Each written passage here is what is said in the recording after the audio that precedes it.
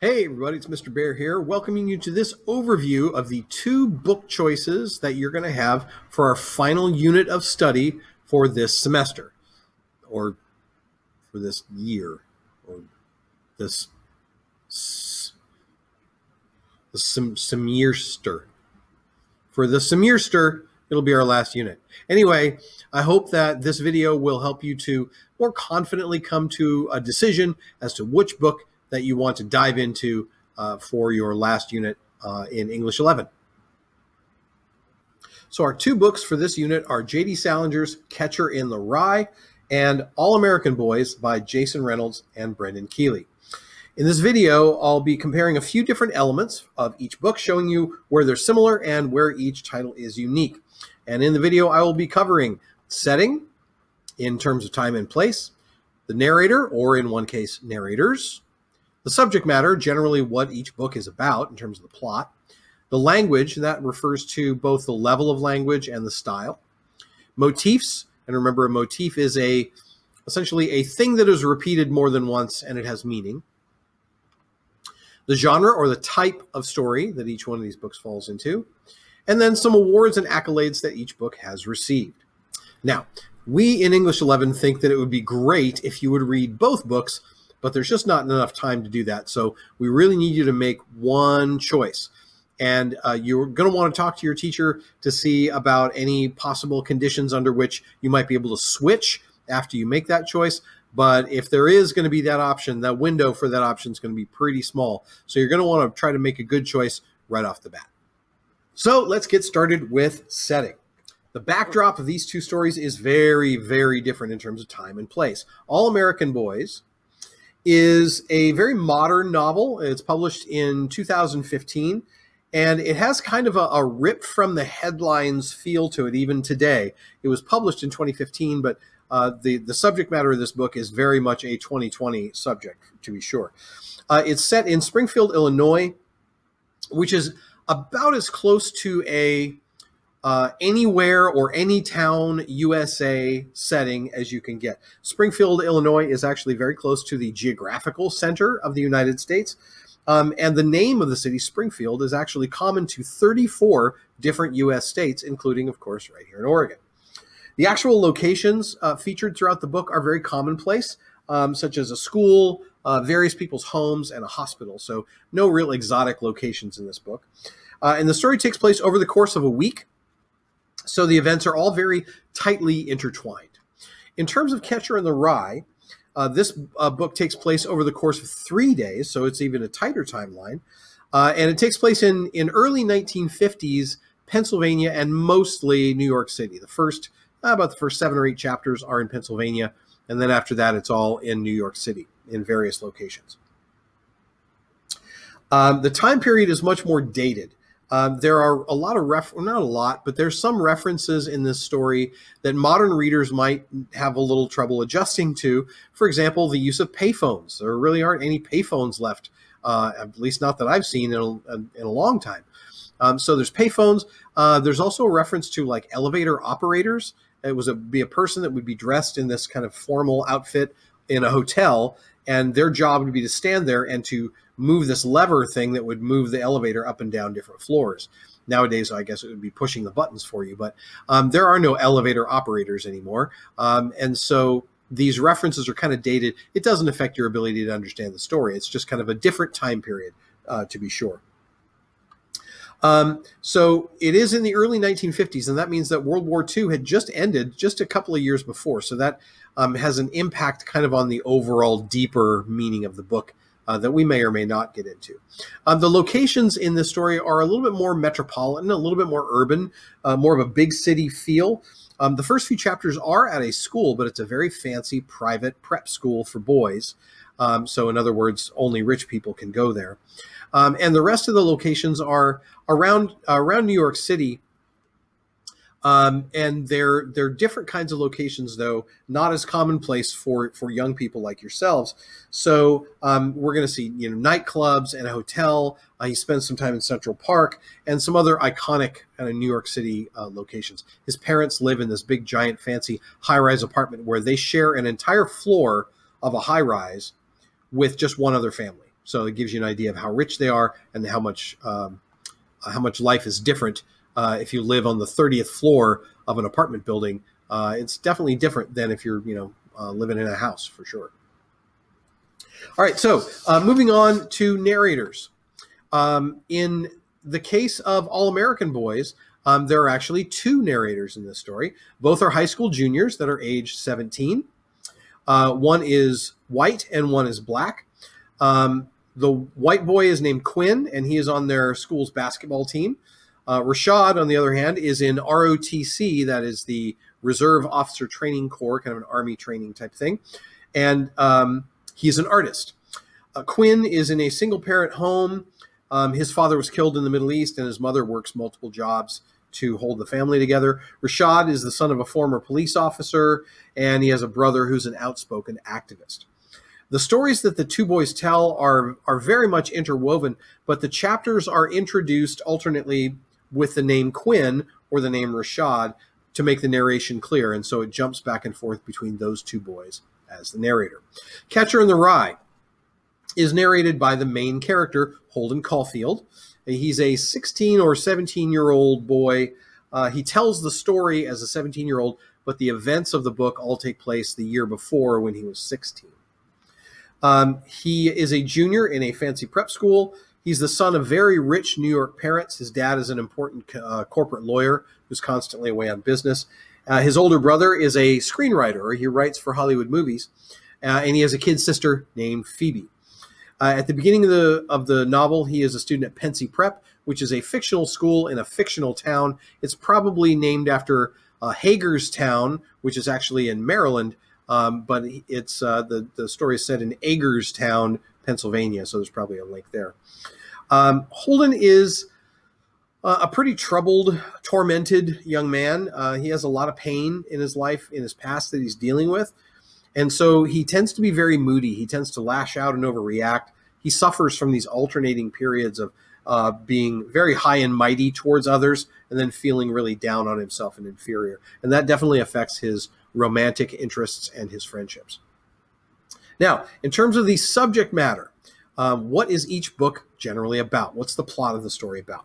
In terms of All American Boys, the key event, the thing that's central to the story of All American Boys, is an incident of police brutality that occurs outside of a convenience store on an early Friday evening. The incident takes place very, very early in the story. All of the later plot events kind of revolve around and stem from that episode, and the main subject matter of the story is the way various people in the town, like the victim, people in the victim's family, and the victim himself, and the police officer's family, and the police officer, the people in the boys' school, and the media, the way that they all react to what's going on and how they all kind of try to come to grips with the larger issues of race and justice. In terms of Catcher in the Rye, the subject is that for the fourth time, Holden has decided to drop out of school. He makes the decision on a Saturday, and according to the book, he has until the following Wednesday when he normally would be going home, but he's taken off a few days early, and so he's got this time to basically he's going to just hang out and bum around New York and try to decide what to do. He hasn't told his parents yet, so he's trying to figure out how to do that. But he spends several days on his own in New York City trying to come to this decision. And so he's avoiding his parents as he tries to sort out the feelings that he's kind of going through, and there's a lot of them. In terms of language, in this particular respect, these stories are kind of the same. When it comes to the language, both books are narrated by teen boys. All of the narrators that you're going to hear their voice are all teenage boys around the same age, actually 16, 17 years old. So we could expect that the language is going to be very informal. They're not going to speak like a college professor would. They're going to speak like a teenage boy. In some cases, there's lots of slang. In the more modern book, All American Boys, there's lots of modern kind of urban slang that gets thrown around back and forth. There's a fairly regular stream of cursing or salty language in each of these books, including some F-bombs. More so, to be sure, there's a lot more of them in All American Boys than in Catcher in the Rye, but there is a short sequence towards the end of Catcher in the Rye where that word is seen, and it's something that's in the book. Um, in terms of the dialogue, it's in both books. It's the attempt is that it's very realistic and natural sounding dialogue, even though Catcher in the Rye, as it's an older book published in 1951, because it's so much older and because the main character Holden talks to a lot of adults in the book, it's not quite as informal and natural, at least for high school students' age. So it's going to be one of those things that you probably won't notice too much of a difference, but there is a difference between the two books when it comes to the overall level of language, but it's not much. Moving on to motifs. And again, motif is the idea of the subject that keeps coming up over and over and over in a book.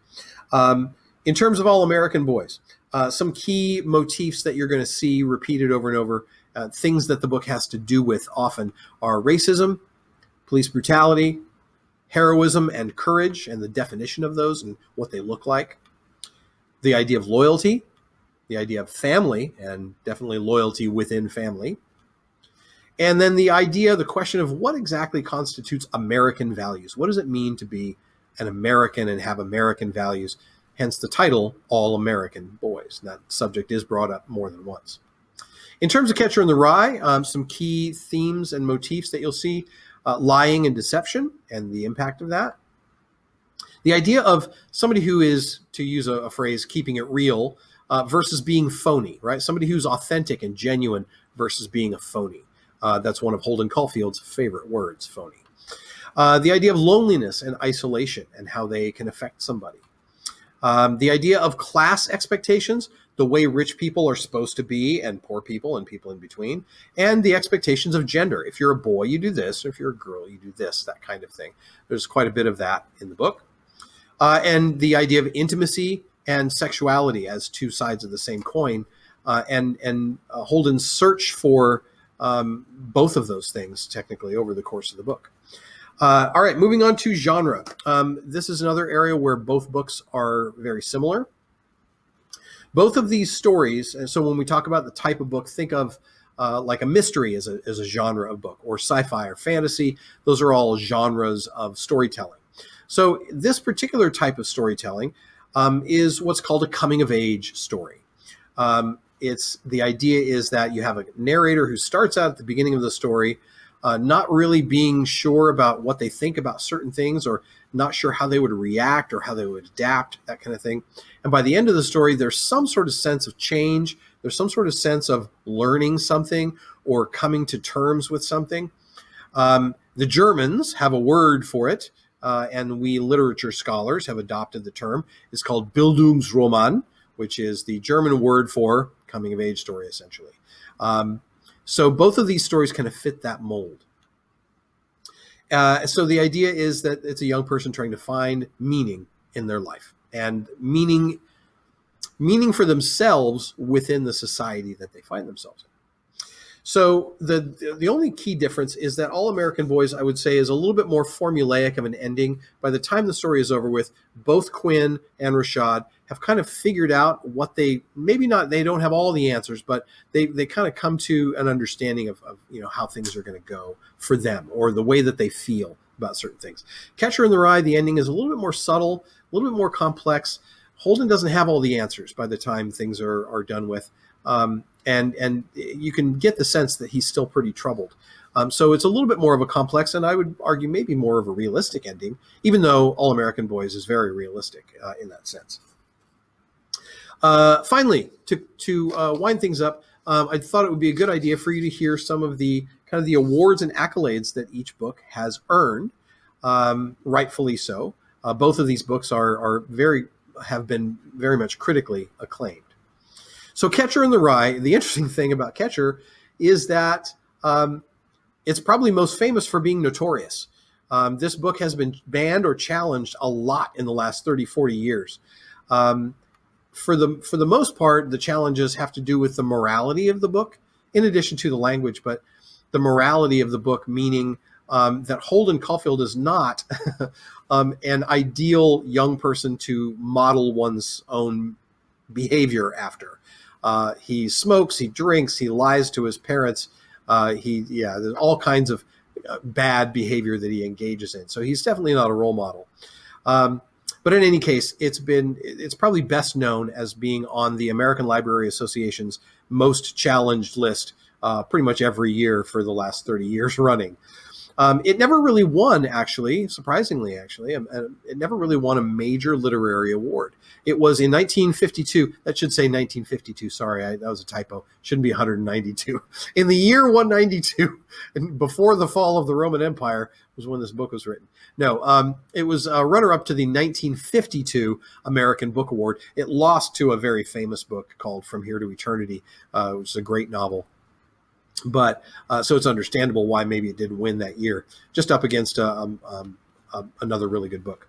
Since 1952, though, and after a few years after it had come out, as the years have gone by, it's been recognized as one of the greatest novels in American history. I would certainly echo that sentiment. George H.W. Bush, the older President Bush, Bill Gates, both are very big fans of the book, citing it as being very inspirational. And there was a famous writer named Adam Gopnik that once said that it was one of only 3 perfect books in American literature. He said the other 2 were F. Scott Fitzgerald's The Great Gatsby and The Adventures of Huckleberry Finn by Mark Twain. I'd probably add Of Mice and Men in there too for the Mount Rushmore of American literature.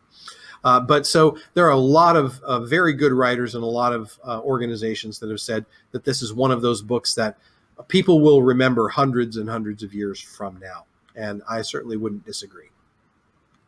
All American Boys, being a newer book, hasn't gotten the benefit of a lot of hindsight, but it has won a lot of acclaim in the 5 short years since its publication. The most impressive award that it's received probably is the Walter Dean Myers Award, which was named for a legendary author and promoter of great literature who just passed away just a few years ago. And winning the Walter signifies a book that celebrates diversity and excellence in literature for young people. So it's specifically an award that is trying to reward authors that write meaningful things and excellent things for younger readers. This book also received the Coretta Scott King Award. She was the widow of Dr. Martin Luther King Jr. And this award recognizes those who fight for unity and nonviolent social change. In addition to that, pretty much every major reviewing organization, Publishers Weekly, Goodreads, the New York Times, the Chicago Tribune, basically any publication that produces a list of great books and recommends good books to read, has given this book highest honors. And what that tells us is, because it only came out just a few years ago, that this is not just a good book, but it's also an important book for our current culture, especially for 2020. Most notably in terms of an individual reviewer, Laurie Halse Anderson, who you might know as the author of Speak, a book that many of you may have read in your freshman year here at DHS. She said, she had this to say about All American Boys. She said, "This life-changing, nation-changing book is written with fire and love and courage. Read it, weep, and then share its power with everyone you know." So there you have it. Even though these books are very different when it comes to the setting and the overall subject matter, I think what you'll find is that they are both very, very similar in terms of kind of the overall meaning of the story and the overall arc of the story, which is that the young people in the story are both searching for meaning, and really they're searching for identity. Both of these books are very much about answering the question, who am I?